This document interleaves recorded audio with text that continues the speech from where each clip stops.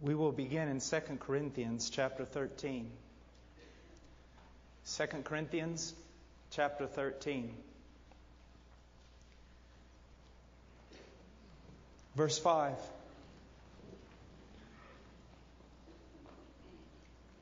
Test yourselves to see if you are in the faith. Examine yourselves.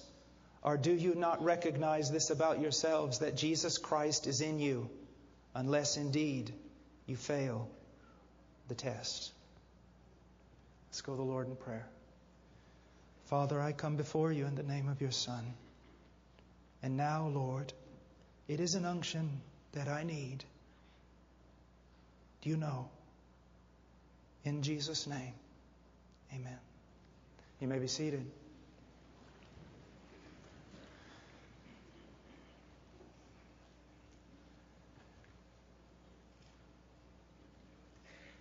There are so many people who go to church on Sunday, even in Bible teaching churches like this one has been, and yet do not know the Lord. They do not know Him. They can even be involved in ministry. They can even be involved in religious activity. But they do not know Him. And why is that? Because of the preaching that is so prevalent in this country today. Now, I'm not going to spend time dealing on what is wrong. I want to get to what is right. But we need to understand something. So much has been done in the evangelical community that is not biblical and it is not historical. We have taken the gospel of Jesus Christ and reduced it down to 4 or 5 little principles and a prayer that you repeat at the end. That's not Christianity. We see people, a very, very handsome speaker on television a while back. He was speaking and he went through his entire sermon about people's temporal needs and all such and sort of things. And then he gets to the very end and he looks right into the camera and he says, "Pray this prayer if you want Jesus to fix your life." And after he led those people in a prayer, he said, "We believe, we know that if you repeated that prayer, God has given you eternal life." My friend, that's not true. That is not true. Now, we come down to an issue. You know how so many people, it's very, very common in America today to hear someone say, "I don't want none of that theology stuff. I don't want none of that doctrine." When you say you don't want theology, those are 2 words, theos and logos in the Greek language. You're saying, "I don't want a word from God," because that's what that means. Also, when you say you don't want doctrine, Hebrew word means teaching. I don't want teaching. I want all the benefits of eternal life and salvation, but I don't want to hear a word from God. Everything that we do must be founded upon doctrine. Not just because I use the word doctrine does not mean it's something men teach. Jesus taught doctrine. He taught truth. And that's where we need to stand, upon the truth. Now, in theology, in doctrine, there are 2 doctrines that are very important. One of them is the security of the believer, and the other is the doctrine of assurance. Today in America, we've combined both of those and lost both of them. We've combined them into one doctrine and lost both of them. Now, what is the doctrine of security? I really don't like that title, but we'll use it because it's common today. It's better to say perseverance of the saints. But the doctrine of security is this: when God has truly saved an individual, the same power of God that saved that individual keeps that individual unto the end, keeps them from falling. Now, that's the doctrine of security. But there's another doctrine. It's called the doctrine of assurance. The doctrine of security is, if you have truly believed in Jesus Christ, you are secure. The doctrine of assurance is, how do you know you have believed? How can you be assured that you have truly believed unto salvation? Now think about the importance of this question. When you look around, all we'd have to do is dismiss this church right now and go knock on doors throughout this entire county. What would we find? We would find that everybody basically in this county has been saved. They all believe they believe. I believe. We could go to trailer parks. We could go everywhere you would want to go. We could go to rodeos today. We could go anywhere you would want to go. And we would find people without number who believe. And believe they are saved. And yet, there is no evidence of a new life in them. There is no evidence of Christ. There is no evidence of a supernatural work of God. So the question comes down to this: how can you and I be assured? How can we have confidence that we truly believe unto salvation? How do you know you believe? That's a fearful question when you think that you're surrounded by multitudes of people who claim to believe, and it seems as though that claim is false. How do you know you are saved? Let me put it this way. I ask someone, do you have eternal life? Are you saved? Are you going to heaven? And they say yes. I ask them, why? Well, because I believe. My next question, how do you know you believe? How do you know that what you're calling belief is actually saving faith? Now, in many instances around this country, there will be people today who will walk up to pastors all over this country and say, Pastor, I'm not really sure if I'm a Christian or not. And you know what the primary question will be that will be asked? Well, let me ask you a question. Was there ever a point in time in your life when you prayed and asked Jesus Christ to come into your heart? And the person will say, yes. And then, were you sincere? I think so. Well, then, this is just the devil bothering you, and you need to believe God. You're saved. Some of you have heard that in different places. Some of you have said that in different places. That's what we have done with the gospel of Jesus Christ. Now, we have the Apostle Paul here in this book, and what's going on? He is addressing a church that is in disobedience. Not only are there true Christians there who are in a sense being disobedient, lifted up, proud, but he's also addressing a church that has within it people who profess faith in Jesus Christ and really aren't Christians. Now, how does the Apostle Paul deal with assurance? How does he talk to these people so that they might truly know that they are saved or truly know that they are not? Well, we get to verse 5. He says this, test yourselves. Look at that. Test yourselves to see if you are in the faith. And then he repeats himself basically, examine yourselves. He doesn't necessarily ask them to go back to a point in time, even though in counseling that's important, to discuss someone's conversion experience, very important. But the issue isn't so much what did you do back then, but what are you doing now? Because what you are doing now will determine what really happened back then. Because if God begins a work in you, He continues it. If He starts a work, the work will persevere. If you have repented, you'll continue to repent. If you have believed, you're believing now. Because He who began a good work will finish that work. So now, he gives us two words here. And it's a word to you and to me. Not just to this church in Corinth, but to you and to me. He gives a word. He says, test yourself. Take a test. Well, what material do we use? Well, there's only one material. You've been taught that quite well. It's the Word of God. You test your life in light of what the Word of God says about genuine faith and genuine Christianity. That's what you do. And then he says, examine yourself.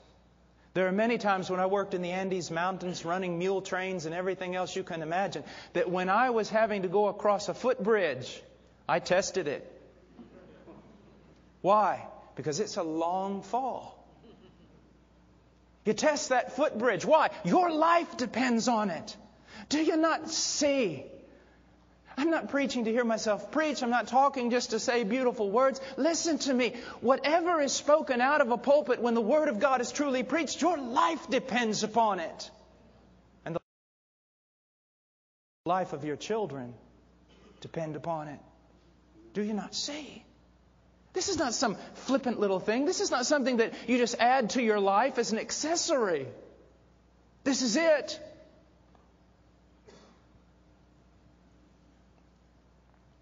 I think not only of you, I think about the children.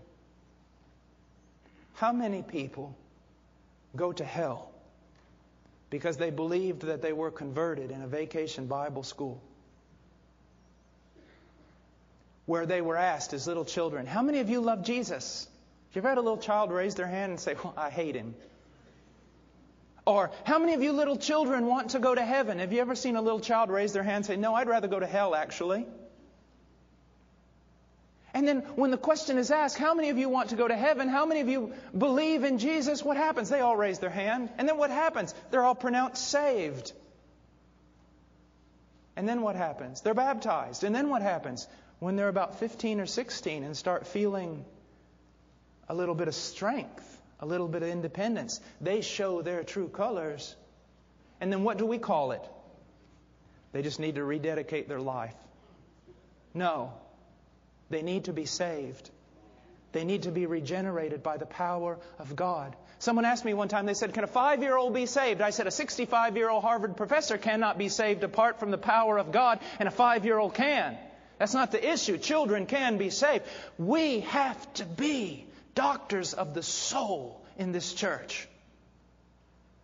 We have to be people who love so much that we are going to not only test and examine our own lives, but it is the responsibility of any spiritual leadership in a church to also be very, very careful of how they deal with the souls of the people that God sends to them. So he says, test yourselves to see if you are in the faith. Examine yourselves. Now, how are we to do that? Should we compare ourselves with others? Well, no, Paul tells the church in Corinth that's a very foolish thing to do. So how are we to test ourselves? How are we to examine ourselves? In the light of God's Word.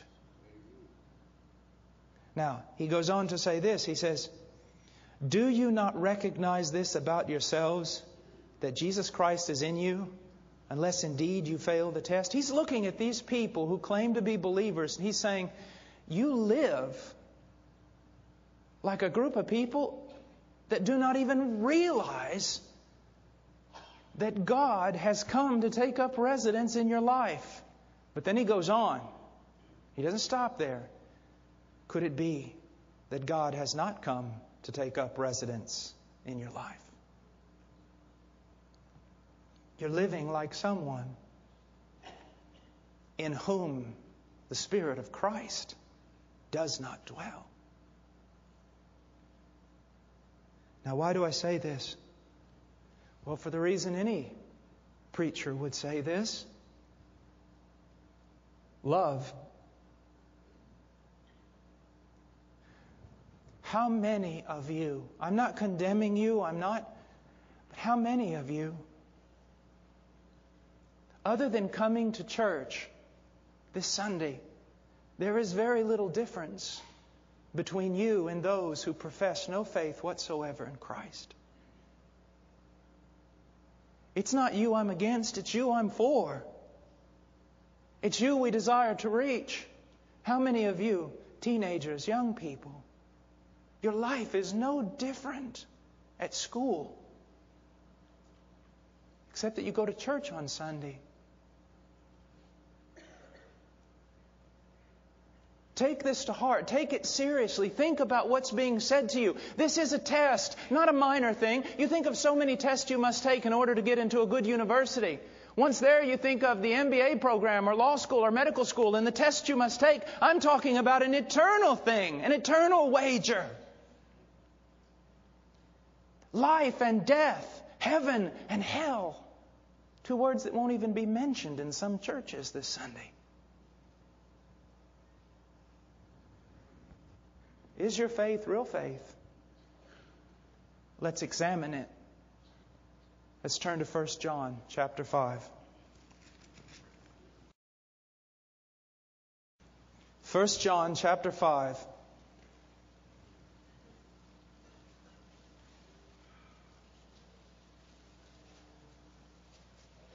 verse 13. 1 John 5:13. Now, when John writes his gospel in John 20:31, he tells us why he has written the words he has written. So that people would believe that Jesus was the Christ, the Son of God, and that they might have eternal life. That's the reason he wrote his gospel. Now he's going to tell us the reason he wrote his epistle. He says, verse 13, "These things I have written to you who believe in the name of the Son of God, so that you may know that you have eternal life." Why did John write this letter? He wrote it to a group of people who were professing faith in Christ so that through reading the letter, they would know whether or not they were truly saved. That's the purpose of this letter. And this was well known in the old days of old preaching. That if you want to know whether or not you're saved or not, you don't go to some little magical formula. If you want to know whether you're saved, you go to 1 John. Because the whole thing is a series of tests that are given so that the Spirit of God might reveal to your heart that you truly are saved and give you a biblical assurance instead of an emotional one. But at the same time, maybe give you biblical assurance that you're lost, no matter what the profession that comes out of your mouth. And that's what we're going to do. Let's take a brief look at verse 13, and then we're going to try to get into one or two of the tests this morning. And then this evening we will continue on. Now, there's twofold purpose here. Number one, this is for you to examine your own life. It does not matter, sir. It does not matter, sister, if you have supposedly or really been in the faith for 40 years. The Word of God is never something we learn and then we don't have to listen to anymore. This is for you. Every one of us should examine our lives to see if we truly are in the faith. But also, listen to me. Those of you who are leaders, those of you who are parents, learn this. Why? First of all, for your children's sake. That you might be able to help them discern whether or not they have truly come to the faith. Now, he says these things. What are these things? The entire book of 1 John. These things I have written to you who believe in the name of the Son of God. Now, when the Scriptures, when the apostles and such, writing their epistles, talk about someone who believes, some men really get kind of messed up here. They say, well, he says they believe, they really do believe. He's talking to true believers. No, he's talking in the same way any pastor would. Those of you who profess to believe. I can't look in your heart. I don't know if your profession is true, but I'm writing to those of you who say you believe. And that's what he's doing here. Now he says, so that you may know. Now look at that. That one word destroys some denominations and some teaching. Those who would say you cannot know that you are saved contradict everything in 1 John chapter 5, verse 13. He says, so that you may know that you have eternal life. Let me just put a passing word here about something very, very important. Eternal life is not a ticket to heaven and an escape from hell. Eternal life is this, that they may know you, the only true God, and Jesus Christ whom you have sent. Let me just give you something that's a really good, this isn't one of the tests of faith, but this will help you kind of square off to see where you're at. You know, so many people want to go to heaven only because they want to go to heaven. They have nothing to do with God on earth, yet they want to go to heaven. Why? Well, it's a nice place. And the alternative is terrible. So they want to go to heaven. If that is your view of eternal life, right there a red flag should jump up that possibly you do not know Him. My friend, heaven is heaven because God is there. Those who really go to heaven not so that they can swing on gates of pearl or walk down streets of gold. They go to heaven because they want to see the face of the Savior. They want to worship Christ. They love Him. Eternal life is not just longevity. It's not just a perfect body in a perfect place. It is a love for God that will finally and eternally be able to manifest itself. A love that some of you so desire. You so desire to love Him as He ought to be loved. You so desire to serve Him as He ought to be served. And heaven is heaven to you because there it's going to happen. You will see Him. No more veils. No more looking through a cloudy glass. But you'll see Him. But if you're sitting here today and heaven is just a way to get out of the alternative or a fine place to be, you sound more like someone who wants to rent a condo on Lake Travis, but not someone who wants to go to heaven. Because heaven is all about God. All about God. Now, let's look at the tests that are in Scripture. And we'll start in chapter 1.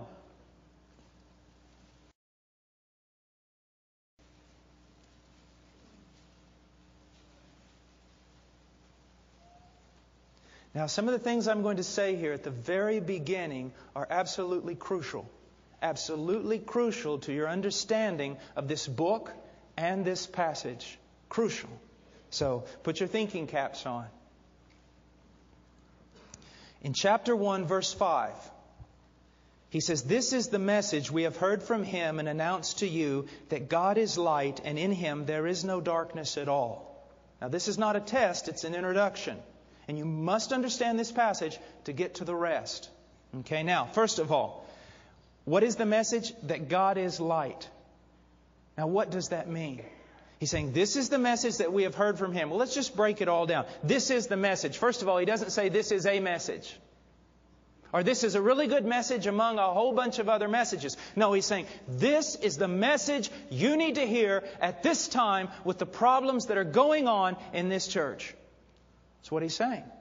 And what were the problems going on? They had a group of false teachers that had moved in that were the roots of a heresy that still exists today that we call Gnosticism.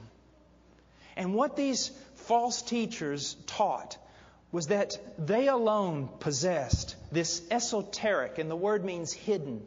They alone possessed this hidden knowledge that the common believer, like all of us, would never really understand.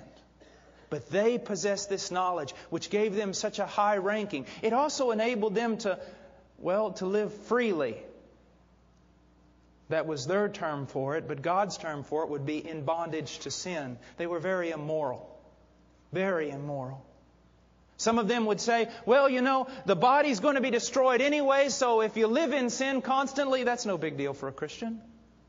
It was antinomianism, a word that means lawlessness. They lived as though God had never given a law. Because the body's evil, it will be destroyed. We'll go to heaven one day in our soul and spirit. We can do whatever we want with our body because it won't affect our inward man. They had many such heresies like that. They denied many things about the doctrine of the person of Christ. They were a very wicked lot. Now, he says, this is the message you need to hear in the context of all the wickedness and immorality that is around you. And what is that message? God is light. My dear friend, if there was a message the Church of Jesus Christ needs to hear in America today, it is this: God is light. You are surrounded by a sea of wickedness. You live in a culture that is all but pagan. And it has affected you much more than what you could imagine. Don't think that you swim through this sea without being tainted by its stain. There is so much in all of us that is so secular and unbiblical that if it were to be pulled back all at once, it would terrify us. So again, this is not just people 2,000 years ago. This is today. God is light. Now, what does that mean? Well, John, if you study his gospel and study his epistles, all of them, you come to understand something about him. Very unusual in his writing. He uses a lot of terms that kind of leave you open to 2 or 3 possibilities. It's almost as though he's done it on purpose. So when you say God is light, you must look at the context around this to discover what's he mean when he says God is light. Because it does no good to say God is light if you don't know what that means. For example, we were in a seminary class one day, and I was a young seminary student, and the professor told us all, he says, I just want each of you just to mention an attribute of God. So we all went through the class, and after done, we had a whole board written of the attributes of God. And all of a sudden it just dawned on me. I raised my hand. I said, sir, that means absolutely nothing, what we have written. He said, you're absolutely right. Why does it mean nothing? It means nothing to say God is holy unless you go into the Bible and find out what holy means. Because the world will give you a definition of holy. The world will give you a definition of love. The world will give you a definition, and they'll all be wrong. If you say God is light, you then must go into the Scripture and say, okay, what does that mean? Now, throughout Scripture, when we talk about light, especially in John, in his Gospel and his epistles, he does this thing between light and darkness. Holiness, moral purity, sinlessness, perfection, and sin, unrighteousness, wickedness. So when John says that God is light, he's saying God is holy. And remember this, the Bible never says God is love, love, love. And it never says God is merciful, merciful, merciful. But it does say God is holy, holy, holy. And the repetition is important. Very important. You want to know what God is? Who God is? God's holy. And if there was ever a message we needed to hear in America today, it's that. God is holy. I have a dear friend that is so very, very wise. He's one of my favorite preachers in the world. When he witnesses to somebody, this is how he'll start off. He'll tell them how holy and how righteous God is. And then when they ask him, well then how am I to be saved? He'll look at them and say, oh, that's easy. Be perfectly righteous and perfectly holy like God. And then he'll turn away. Because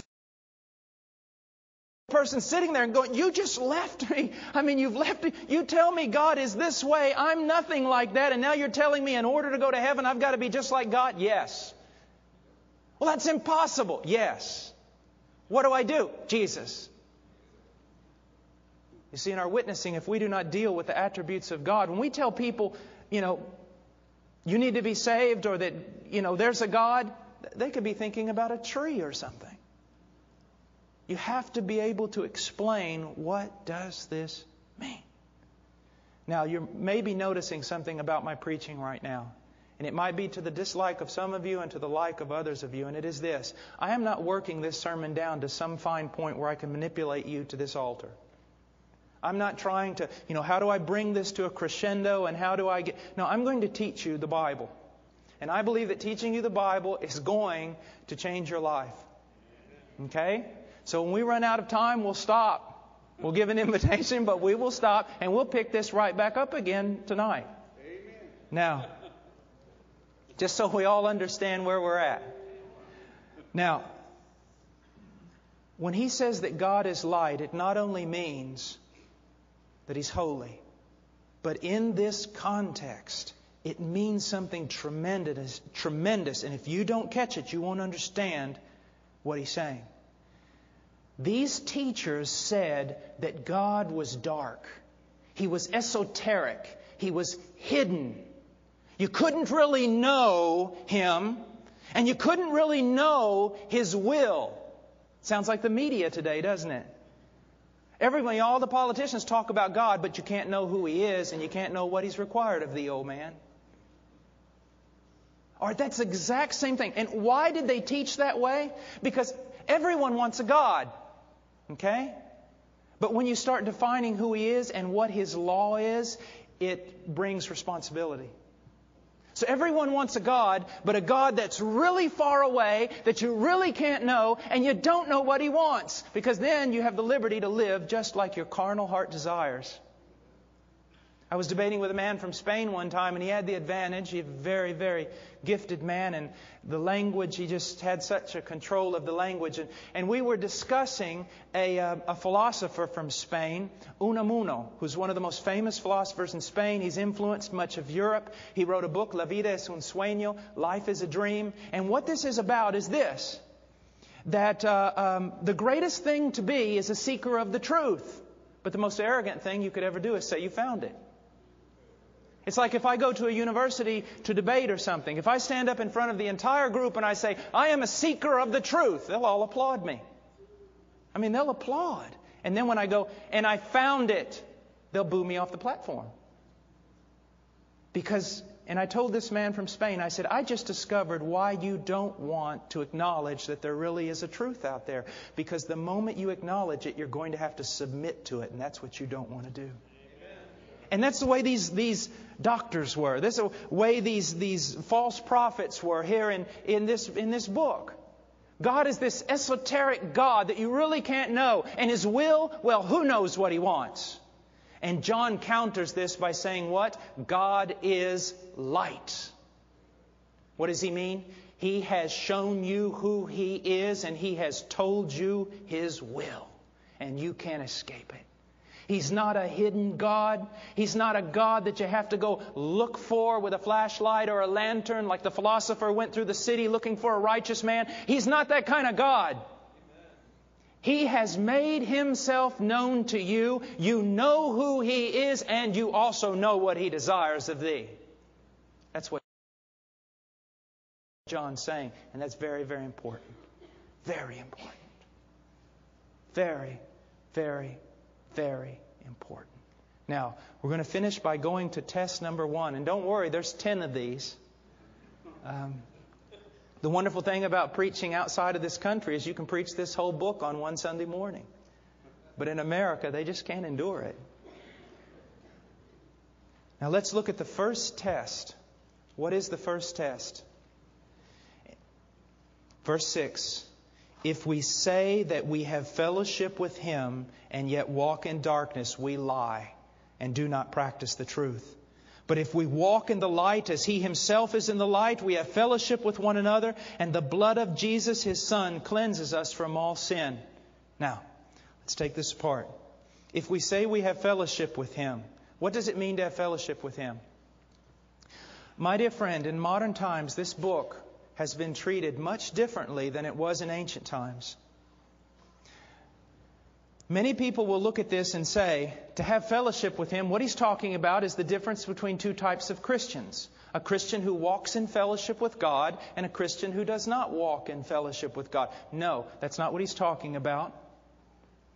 And a boatload of ancient theologians will back me up on that, as well as many of the greatest Bible teachers alive today. When he talks about fellowship, koinonia, a fellowship, a unity, an intimate relationship, he is not talking about two different types of Christians, one that has fellowship and one that doesn't. He's talking about a lost man and a saved man. When he goes on and says, we know that we've come to know Him, he's talking about a saved man. A saved man has fellowship with Him. A saved man knows Him. A person who abides in Him is a person who knows Him. A person who does not abide is a person who is lost. These are tests to determine not whether or not you're a good Christian or a bad one. These are tests to determine whether you are a Christian.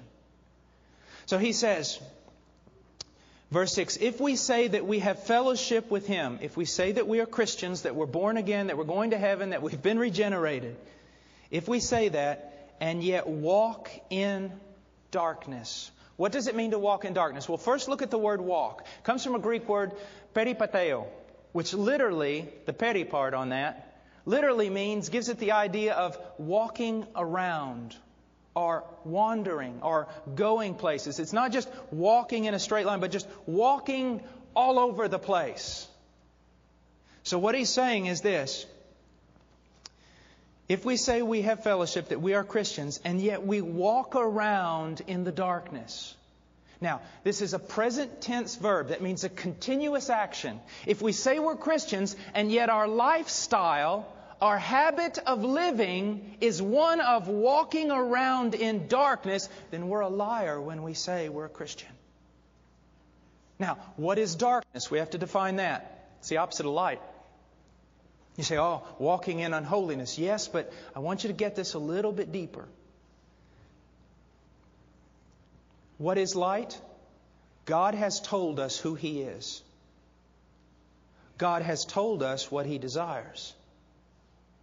To walk in the light is to walk according to what God has told us about Himself and to walk according to what God has told us about His will. To walk in the darkness is to walk in a way that contradicts what the Bible teaches about the person of God and contradicts what the Bible teaches about the will of God. Do you understand?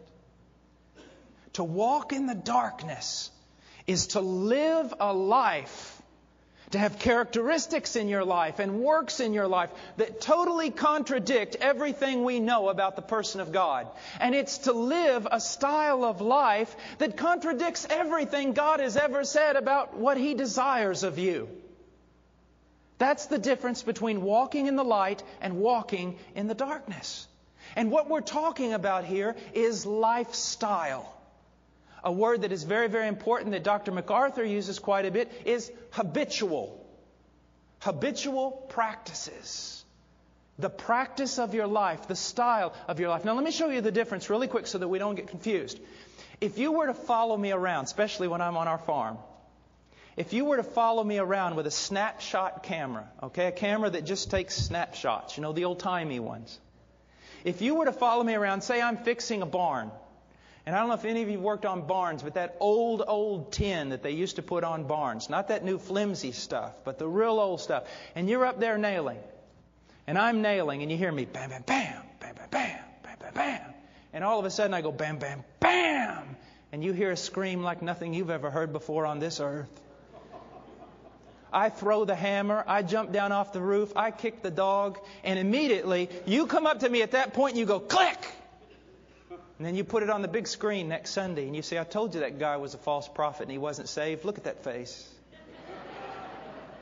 Or you follow me around with a snapshot camera, even in my own home. And you see me give my wife a quick word. Chado, can't you see I'm late? I don't have time to do this. Click. You know what? If you follow me around with a snapshot camera, you are going to be able to find times when I am acting in a way that contradicts what we know about God and contradicts what we know about God's will. Is that not true? And if you just take that snapshot camera, you can condemn my soul to hell. But if you follow me around 24 hours a day, 24/7 with a video camera, and take the full course of my life, are you going to see perfection? No. Are you going to see someone that imitates Christ in absolutely every aspect of his being and his daily life? No. But what are you going to see? You're not going to see a habitual practicing of darkness. You are going to see someone to whom light has come and who the darkness is passing away. You're going to see a style of life that, although it is intermittent with sin, it is not habitual sin. There is a sense that light has come. There is a sense of, as a style of life, although not perfect, as a style of life, this man is walking in a way that conforms to what God has told us about his person. And this man is walking in a way that conforms to what God has revealed about his will. Style of life.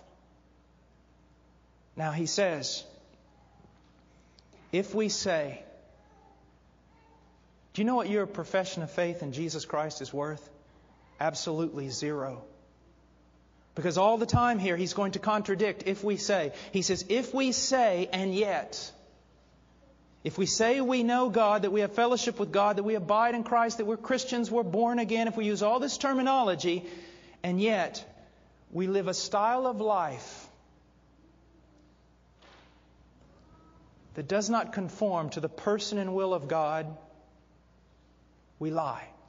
Look at that. Now this is the apostle of love. That's what he was called. But look at the hard terminology he's losing. I mean, he doesn't debate.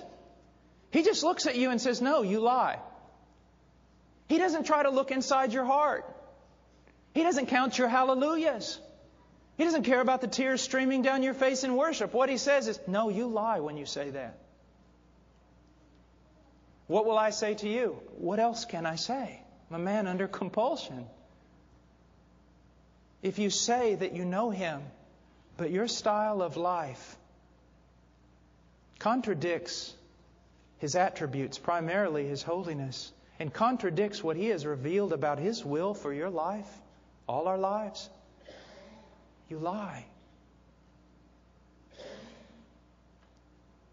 If you're sitting here today and you say, boy, I profess to know Him, but my style of life is just a flagrant violation of everything the Bible teaches about God and His will. What would I tell you? At least, at the minimum, dear friend, a red flag ought to pop up. And you ought to say, wait a minute here. I need to get some godly counsel. I need someone to take me through the Word. I need some help. Well, that's what we're here for. Help. Help. Now, I'm going to give an invitation. Brother Robert to come up. Listen to me. Again, this is not about getting an altar filled. This is about you. This is about you being saved. This is about you being healed. This is about you being warned. Hopefully in a couple weeks when I can arrange it somehow, I'm going to have it where if you want to go off somewhere to a room, you can go. And as soon as I get done here, I will be there and I'll stay with you. We'll talk, whatever we have to do. Because I don't want just 1 minute here of a prayer and then see you go back to the same old thing. We need to deal with some things. We need to deal with some things. You need to get things right for the sake of you and for the sake of your children and most of all for the sake of God. There are some of you in here today, and I am not a prophet or the son of a prophet, but there are some of you, you know unless your ears have become so hardened that you go to church, but when you walk out these doors, you're going to live a life that contradicts everything God has told us about Himself and contradicts everything God has ever said about His will. Oh, my dear friend, don't run from that. Don't say the preacher's being mean. Come. Let's talk. Let's reason together. Let's work this thing out. Let's wrestle this thing to the ground. Let's get victory.